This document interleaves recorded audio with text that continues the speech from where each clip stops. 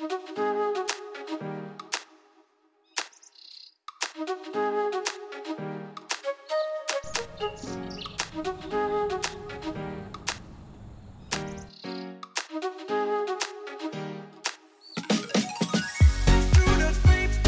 block over here is what we're harvesting today. It's actually called the New Field. And we are picking Viognier, official state grape of Virginia, and my grandfather actually brought it to the state. Rhone varieties do really well in the state of Virginia. Viognier is originally from the Rhone Valley of France, which is almost the same parallel. We decide when to harvest when we get a good Brit count and a good pH count. So we'll take one of the clusters and we'll put it through processing.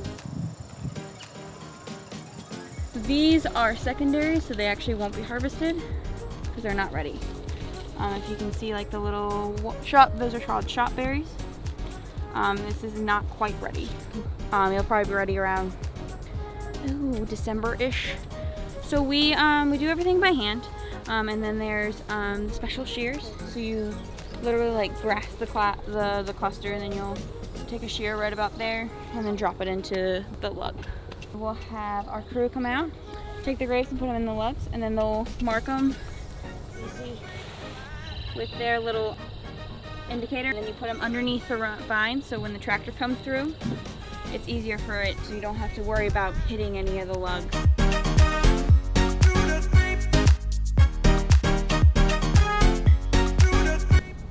you can kind of see.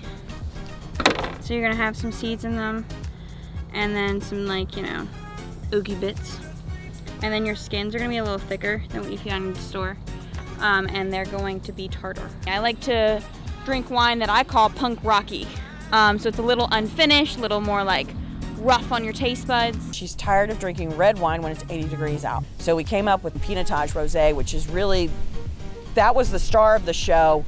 Rosé wine for a red wine drinker to be able to drink in the summer and not be as heavy. Tit for Tat, which is 100% Touriga Nacional, a nice red table wine. This leaf is a Viognier leaf, and you can definitely tell by the darker color, shaped like that. And then this is a Petite Mansane leaf, which is vastly different, not even in color, but also in texture. And this is a Petite Mansane cluster, which came off like right over there. And this is a Viognier cluster. So they're both the same kind of color because they're a white wine and therefore white grapes. But there are some major differences. First right off the bat you can kind of see size difference. The Viognier is typically known to have these broad shoulders and elongated cluster with a fat.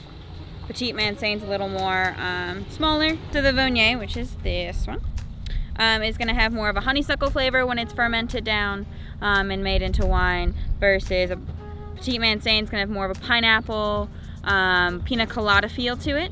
They're both dry. We make them both into a dry wine. You can make them into a sweeter version. We do have a sweet version of Petite Mansane called Late Harvest Petite Mansane. It's a little different process than what we have here.